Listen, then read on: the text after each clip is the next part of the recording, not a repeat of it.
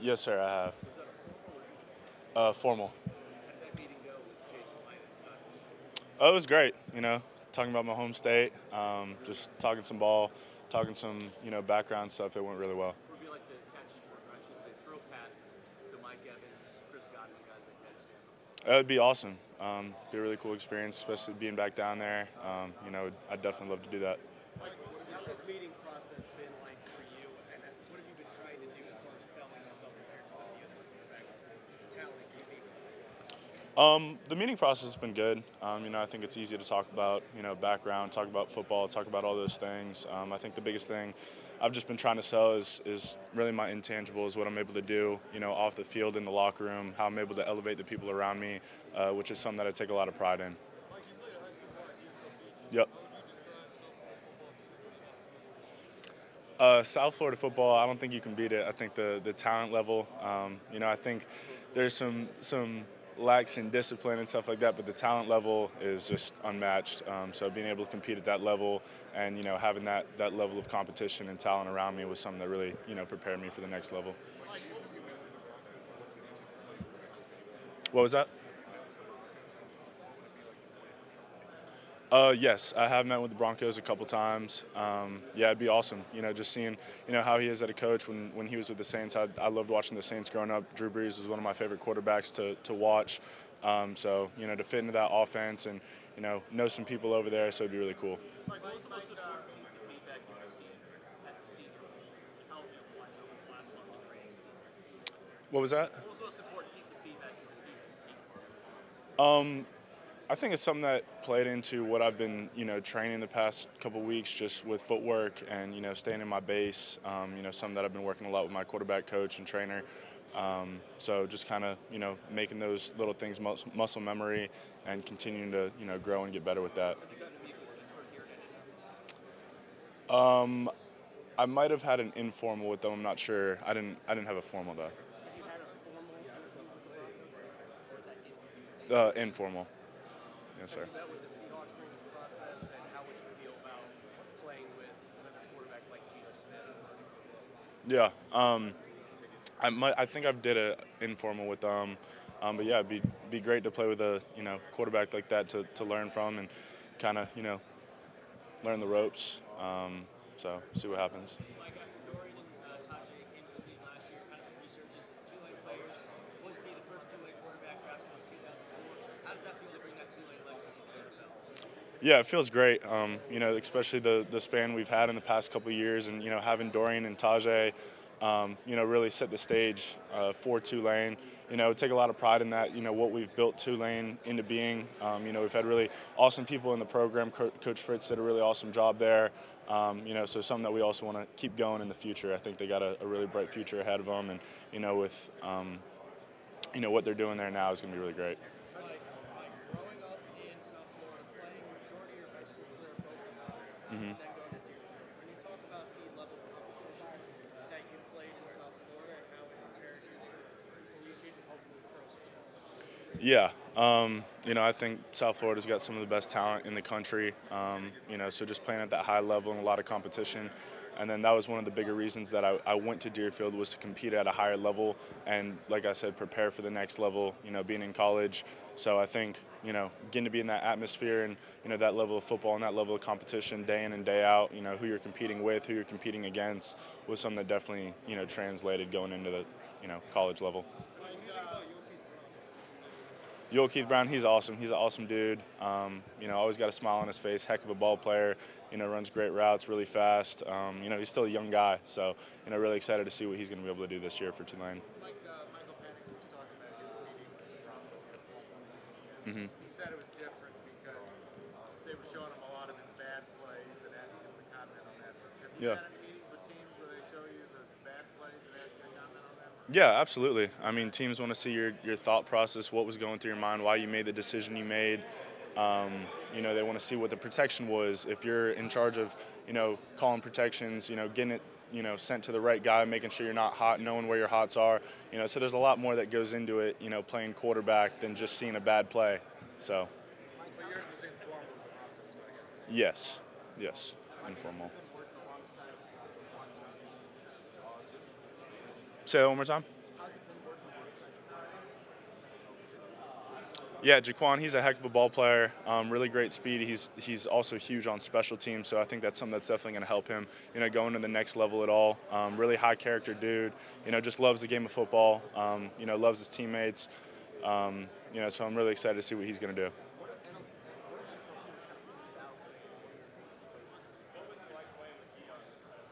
Main traits. I think consistency is one of the biggest things. Being smart with the football. Taking what's there. I think that's something that's going to translate into the next level. Is windows are going to get smaller. You're going to have to be a lot more patient with stuff. You're going to have to be a lot smarter with the ball. So I think going from college to that and already kind of having those traits is something that's going to be beneficial for me. I think I had an informal with them, but not a formal.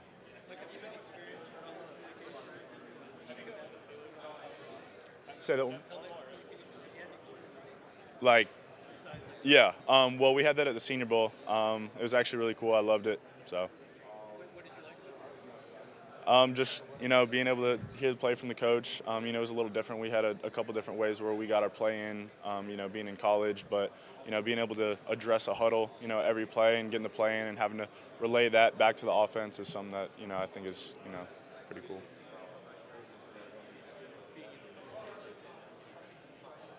How Tulane helped me? I think one of the biggest things is who you are as a person. Coach Fritz did a really awesome job of bringing great people into that program and really creating a culture.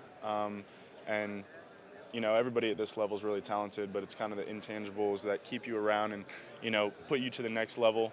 So I think just kind of polishing those things and establishing that of who I am as a person and how I can help my teammates, no matter what my role is, how I can elevate the people around me, be an asset to the locker room, are things that I think are sometimes overlooked at this level because everybody is really talented.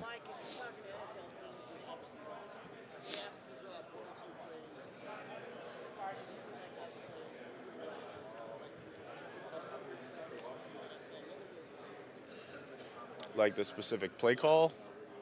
I think pure progression reads. We have our, laser add, H climb, X purl, Roger.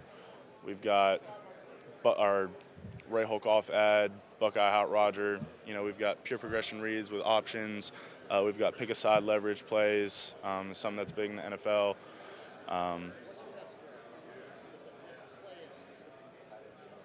My best play in a specific game, like recall from this past year, my best play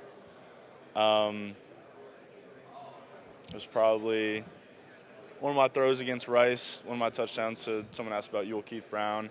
It was crisscross, which is basically it's a top-down read where both sides are running an over route. We'll alert one side if it's man. If it's zone, we'll go top-down from the over to the back. And play action came around, had some pressure, had to drift and throw it off my back foot about 45 yards down the field. Tulane's? Not necessarily. I think we've proved what we were capable of in the past couple of years. It's also the offense has changed. I've had different OC, all 4 years that I've been there. So I think, what we've been able to do in the past few years and continue to build up has been, good. I think the biggest thing is the culture he's going to establish. I think, Houston will be great for him just because of the recruiting. He's a really good recruiter. He brings really awesome people into the program. That's something that, I always talk about when I talk about Coach Fritz is, how blessed and fortunate we were to have such high character people. He didn't really care how talented you were. If you were going to be an issue in the locker room, be an issue outside of the football facility, then he wasn't going to bring you into the program. So we had very little issues regarding those type of things. And had really good guys in the program. So I think that's the biggest thing is he's going to build culture in there and really help that program grow. Ooh, favorite restaurant. That's tough to say a favorite. Giacomo's might be up there with one of them. I love Drago's. I know that's like a chain, but best oysters, superior seafood. You can't go wrong with anything. So. Mike, tell us a little bit about your experience at the Senior Bowl. Yeah, it was awesome. Just getting to be there with the level of competition. Being around the best guys in the country. It's basically the biggest all-star game there is. So, very blessed and fortunate to be able to have that experience and, go there and try to capitalize on it. It was really great to be around, a lot of coaches as well, a lot of information that you can and knowledge that you can gain from that. And then also building relationships with all the guys was something that was really cool. Say that one more time. How do planes fly? Engine.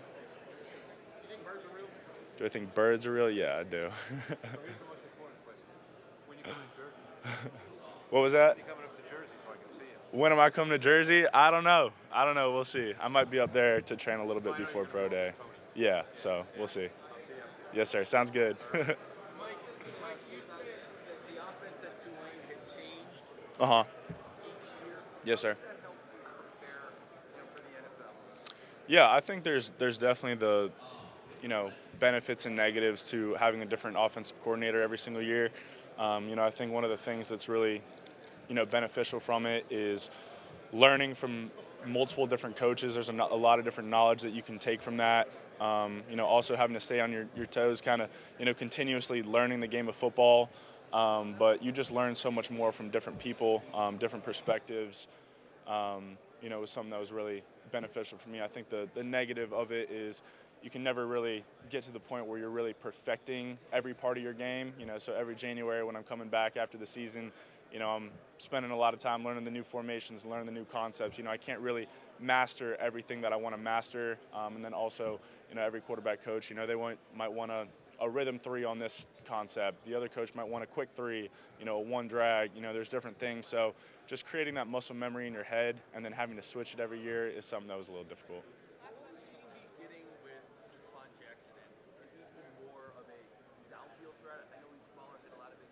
Yeah. Yeah, just a really reliable guy. A guy that had great chemistry with. Threw him a touchdown in my first game, first college game playing. So go way back with him. Like I said, reliable. Where he's going to be. Great speed, great ball skills. Really smart player. Like loves the game of football and knows the game of football really, really well.